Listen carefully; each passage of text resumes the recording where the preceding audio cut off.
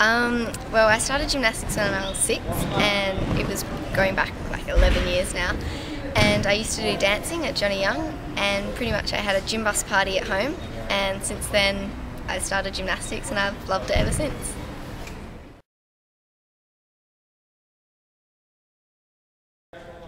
Yeah, I have a younger brother who's 12 now, and he's at the Men's High Performance Centre at Waste as well. Yes, I'm completing my second year of Year 12, so because of last year it was so busy I split my years, and I did 2 subjects last year and I completed and passed those, and I'm doing 3 subjects this year, so I have my exams once I come back from Worlds.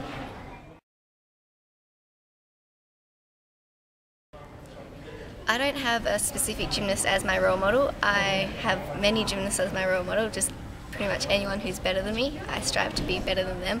I guess it's part of my competitive nature. So yeah, it's just anyone that's better than me. I try and be as good or better than them.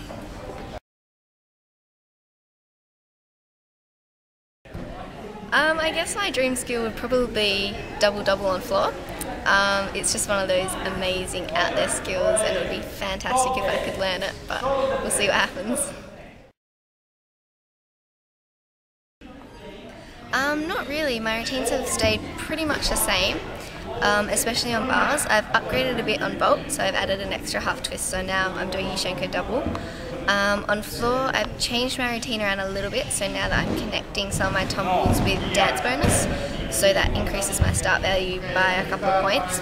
The only thing that has changed majorly is beam, because I had a lot of connections that were kind of the same skill, and now you're not allowed to do that. So it's just been that one, but it hasn't affected me that much, so it's been quite good.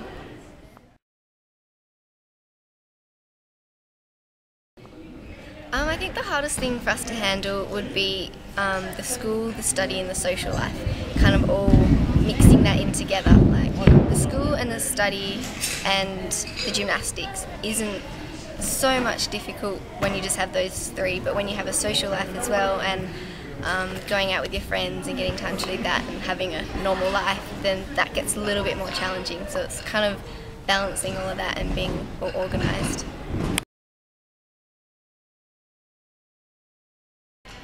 My current strengths as a gymnast would probably be keeping motivated and getting others to get motivated, and kind of just getting in and doing my program every day, no matter what.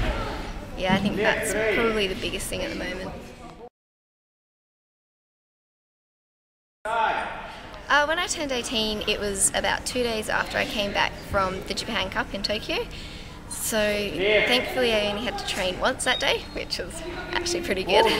And Mum surprised me with a kind of surprise dinner party with some of my friends from last year from school, so that was quite nice, and just going out with them and kind of partying, so yeah, that was fun.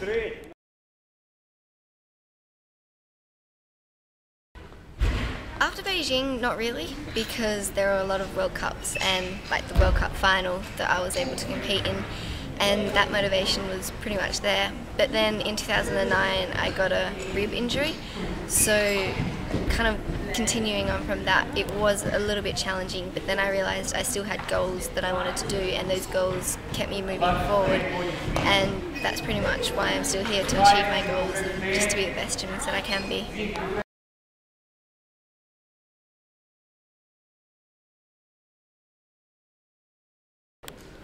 It hasn't been too bad, because Olivia kind of faded away after the Olympics, and then Dasha faded away after Olivia, so it's kind of been a fade off, so I've been able to get used to it and yeah, kind of pretty much just get used to it, and then become my own person in the gym. And I have Emily Little and Georgia Simpson training with me every day, and they're fantastic and great training partners, so yeah, it's been kind of normal, which is weird because they've trained with me for so long, but yeah, it's normal now.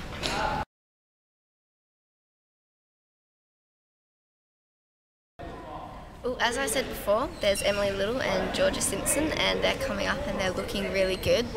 And there's Natalia Jura, Nikki Chung, Ashley Cooney and Jamison Rusko. They're all coming up, and yeah, they're looking pretty strong, and they're travelling away with us to London. So yeah, I can't wait to see what they can do over there.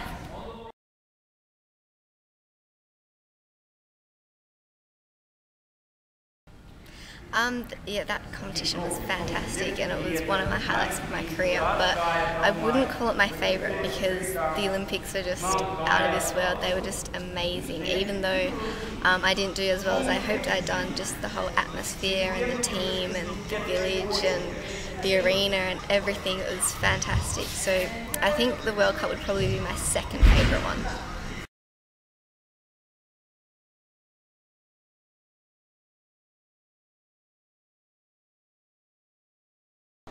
Well, my realistic goals at the moment is just to make my routines, and once I hit my routines, then whatever happens, happens.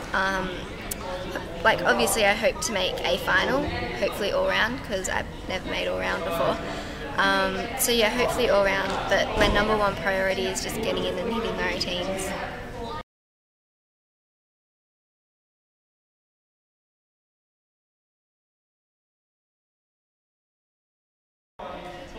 Pretty much going on the hitting routine thing, just consistency and quality, and yeah, getting my stats up there kind of more consistent, and yeah, the quality, like getting rid of all those little .1s and .3s that I don't need to spend.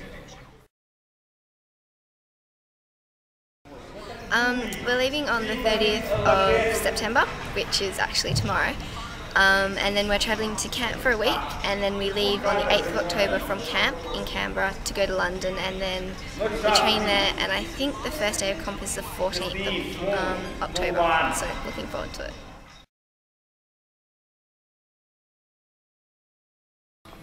I think Dasha and my coaches. Dasha because she's always been that one step better than me, and I've always strived to be as good as her, and she's just been a great role model in the gym and like one of my best friends while I've been training.